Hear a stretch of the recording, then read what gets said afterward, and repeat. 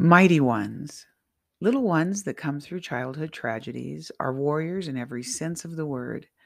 Engaged in struggle and conflict, their tiny, developing souls must fight. There is no other option.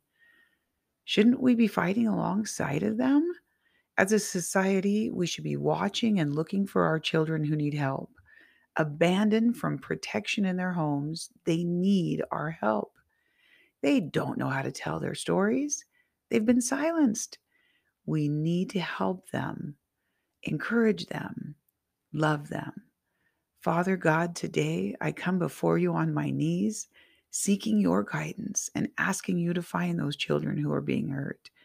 Help them speak out about their injuries. Protect them from further harm until relief can find them. We pray this in your mighty name, Jesus. Come, Lord Jesus. Come quickly into these situations.